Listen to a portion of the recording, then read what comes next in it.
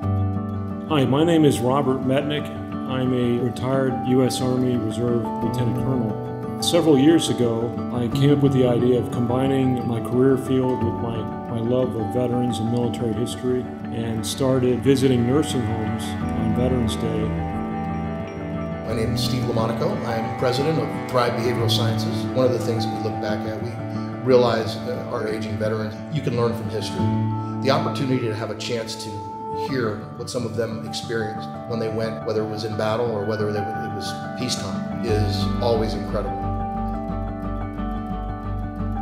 Where we get to recognize all those who fought and served in our military to keep our country safe. So the purpose of the Gratitude Professor Foundation is that we provide you a tangible way to show your love and gratitude, to create a human moment, to let people know that they do matter, that they are loved. So we have Operation Veterans Angel, which is the opportunity to love on a veteran. A lot of people don't understand or recognize that these veterans come back with so many issues that they need help with.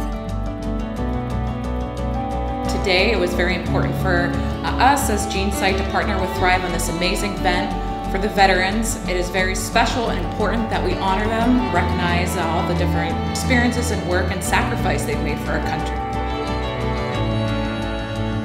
I've been really blessed to have the opportunity to provide this program.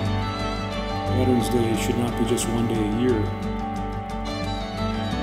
It should be some opportunity every day of the year to recognize our veterans. We would not be the free country that we are without the service of our